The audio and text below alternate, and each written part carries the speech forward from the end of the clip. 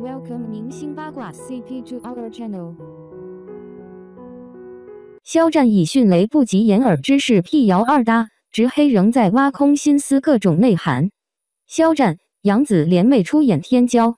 一看就是荒谬的谣言。不知道为什么这样荒唐的消息迅速达到了1000多万的阅读量，并冲上了热搜榜首。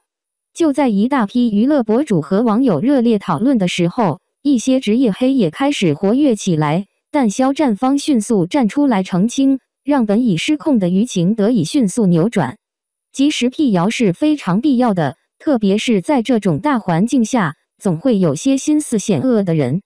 一条假消息的发布，不仅让天骄在转眼间家喻户晓，还让肖战背负起各种污名。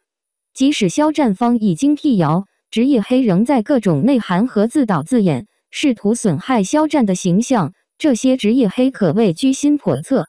说杨紫故意捆绑热搜玩弄抽奖游戏，说肖战借别人的热度来刷存在感，简直是可笑至极。这两位明星都不缺话题和资源，是顶尖的流量明星，完全没有必要搞这种引发粉丝对立的热搜，对于提升自己的知名度没有任何好处。而且在广场上看到的不是虚伪的为肖战说话的人，而是言辞阴阳怪气的指责杨紫埋没了多少部作品，近30岁却只能在古装剧中打转。这种言论显然是因为肖战方辟谣的太快，让女明星背负了无辜的指责。树欲静而风不止，肖战无论做什么都会有人挑事，言辞阴阳怪气，使得这两位明星的粉丝之间水火不容。其实肖战和杨紫在公开场合已经表现出了彼此的疏离和避嫌，总有一些自以为是的人认为他们会搭档，实在是无聊至极。肖战的演技实力有目共睹，与他搭戏的要么是新人，要么是有口碑和国民度的实力派演员，这样一来观众的注意力就会集中在剧本本身，而不是粉丝之间的争斗上。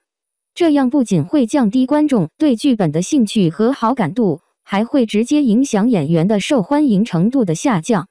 肖战出演《如梦之梦》时，王可然便一脸激动地预言，这不是肖战的顶点，而是他的起点。《射雕英雄传》也一样，在最初传肖战将出演郭靖时，不仅职黑认为绝无可能，很多粉丝也将信将疑。然而事实让所有人都看到了肖战本身就蕴藏着巨大的能量，在他的身上，一切皆有可能。